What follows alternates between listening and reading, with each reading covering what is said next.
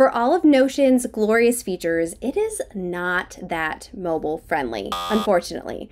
And you've probably run into this when you've opened up the app on your phone to maybe jot down a thought or add a task to your task list. There can be a lot of friction at trying to find the proper place to put that idea or thought or task. Not anymore. Today, I'm going to show you how to build a quick capture page that you can easily access in one tap on your phone. We're going to be using Notion's feature of buttons to be able to connect to multiple databases across your workspace so you can easily capture that information in the right place. If that sounds good, let's dive in. And if you're new here, my name is Kalyn. It's so nice to meet you. We talk about all things planning, productivity, personal growth topics, and of course Notion, which is one of my favorite productivity apps. So if you like talking about those things too, then I think we'd be a good fit. So make sure you go ahead and hit that subscribe button. Before we get started, I just want to clarify that this video is specific towards intermediate Notion users. That doesn't mean you can't watch it if you are a beginner. In fact, I think it would show you the possibilities that you can do with Notion, and that would be really exciting to see what you could implement in the future.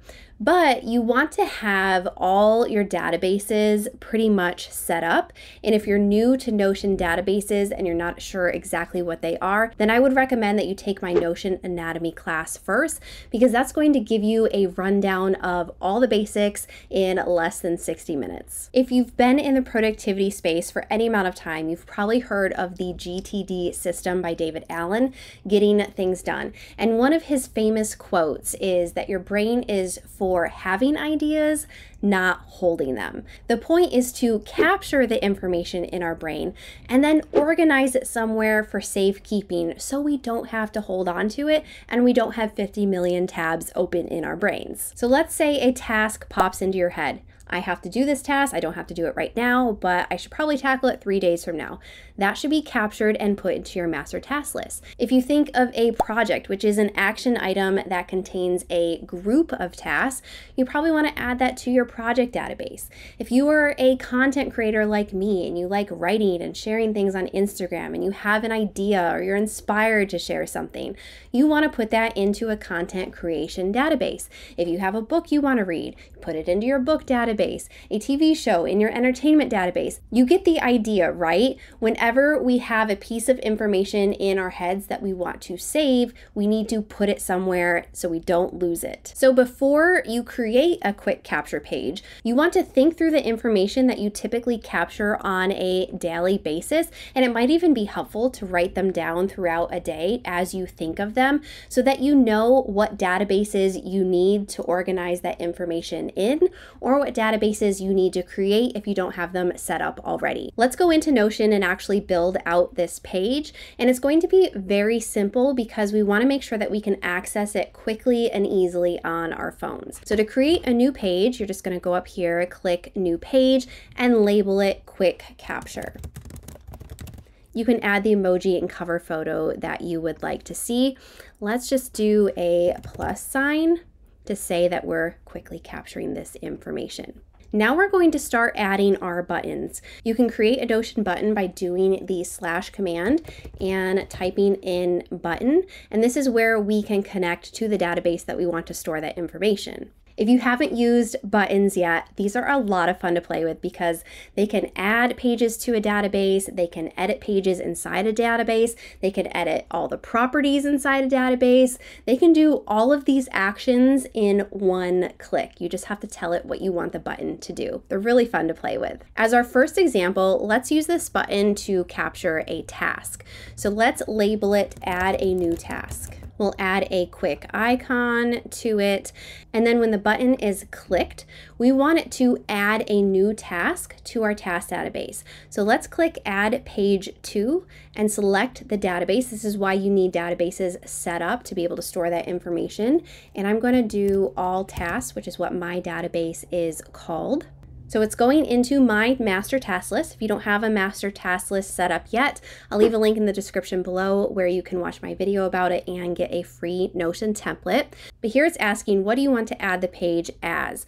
I have a bunch of templates already set up in Notion, so I could just say it's the default template, and then it will automatically apply all the properties that I want to this task. But I don't know how relevant this is for tasks, because when it comes to things like energy and priority level and category, that's going to depend on the type of task that you add. So I'm going to leave those blank. The next step is to make sure that we tell it that we want the page to pop up after it adds the page to the database, because otherwise it will add the page, but you won't see it unless you have to go into your database, which completely negates the reason for quickly adding something into Notion. So we'll click add another step and open page. We want to open the new page added, and you can choose to open it in whatever side peek, center peek, or full page, whatever it is that you prefer. Now we can click done and test this new button. So I'll click add a task. It's going to open a page of a new task. It already has the priority set as high because this was applying a template that I already had, but I can easily change those right in the task that I want to add. Select the correct category, select the energy level, and then close out, and it will be added to my task list. We could go into my master task list and I could search for example task. Let me spell it right first. And there it is, it pops up. And if I assigned a due date, it would pop up on my personal dashboard as due today. And you can do this for any item that you want to capture. Let's do another example just so you can go through this again. And I'm going to add an idea for my weekly newsletter, which, shameless plug, you should sign up for. I send it out every Monday, called the Monday Files, and it's full of productivity lessons, personal growth tips. It's really a fun and thought-provoking read. I'm going to title this Add a Newsletter Idea. And let's add a little news icon to it.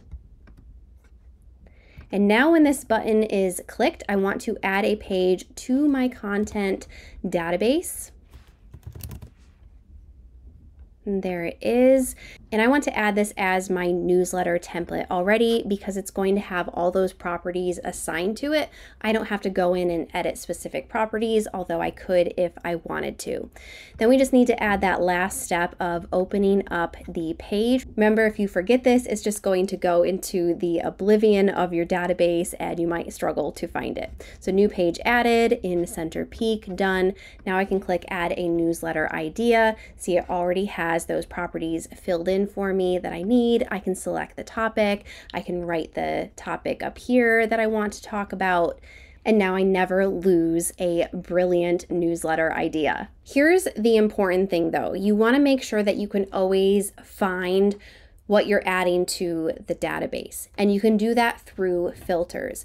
So what I mean is I'm adding this as a new idea. So I need to have a section in my newsletter page, which I'll show you, that is filtered to my newsletter ideas. And down here I do. So you see that new one popped up here because I have a linked view of the database. I have the filter as showing me where the status is idea and the platform is email newsletter. So any idea that I add through my quick capture page is going to show up here. If I didn't filter it correctly, then I would need to go into the actual content database and scroll through a whole bunch of content that has already been scheduled and written and published. I want to find what I need really quickly, and filters are going to help you do that. As you build out your quick capture page, you can start to use headings and different colors and dividers. That's what I've done on mine. So I have some task and project buttons that add a business task to my master task list, personal task to my master task list, a project. Then I have all those content ideas that I was talking about. Any book that I want to add to my bookshelf that I either want to read or have read, or an article that I read that I want to reference back to, I can add to my learning library. If I see something that's like a really cool graphic that I'm inspired by, I can add it to a swipe file, which just gives me some ideas and inspiration for when I'm creating content. And then I just have a miscellaneous section where I can add a quick gift idea. If I'm at the store or I'm browsing online, I'm thinking that might be a good thing to get for someone for Christmas. Sometimes you will want to capture information really quickly. Like if you think of something brilliant that you don't want to lose and you want to put it into Notion as quickly as possible and not waste time adding all the different properties for that specific item. If you do that, you want to make sure that you have a place that you can sort through at the beginning of every week or whenever you do your weekly planning routine to go through and actually organize that information with the proper tags. I do this on my weekly planning page, and under my reset section, I have clear inboxes. So one of those things is to clear my desktop tabs because I always have a million tabs open and I like to start fresh at the beginning of every week. And then I have directions to process my quick capture page. I have this set to any tasks, any content ideas, and anything in my swipe file that I still need to process. By the way, what I'm using here is a linked database view with multiple database sources coming into it. This is one of my favorite Notion hacks, and if you want to learn how to do that and also learn, I think there's like 10 more hacks in that video, I'll link to the Notion hacks below and you can watch that after this one. But if you are going to do this, if you are going to have a set of information that you're capturing that you're going to organize later, you want to make sure that it's set up to some sort of filter that's going to capture it in this holding place. Now, what I mean by that, and stick with me here, is maybe there is a property that you don't add to make sure you can organize it properly here. So for tasks, I have it filtered to show any task where it's not done and the category is empty. So if I need to add a task really quickly, I don't add a category to it, because then I know that it will end up on this page and I can process it and add all the appropriate properties that I want to add. Over here on this tab, I've done it with my swipe file, which are things that inspire me that I see other business owners doing that I'm like, that's really cool. I don't want to copy them, but I want to use them as inspiration. So I have a default status set to process, and then my filter is showing me anything that is not archived. So I can go in and I can assign it the right category and then click archived when I'm done and it disappears from this list. The very last step to this process is to create a widget on your phone to be able to access your quick capture page rather quickly. You don't want to use the actual Notion app because I think by default it's going to open up the last page that you were on. So you want to make sure that you add a widget specific to the quick capture page. And to do this, you can hold down on your home screen for the iPhone until the apps start wiggling, and then on the upper left-hand side, you can click that plus button, search for Notion to be able to add a widget, and then assign the specific page that you want to add, and then add it to your home screen so wherever you are, you can easily add the information that you want to capture.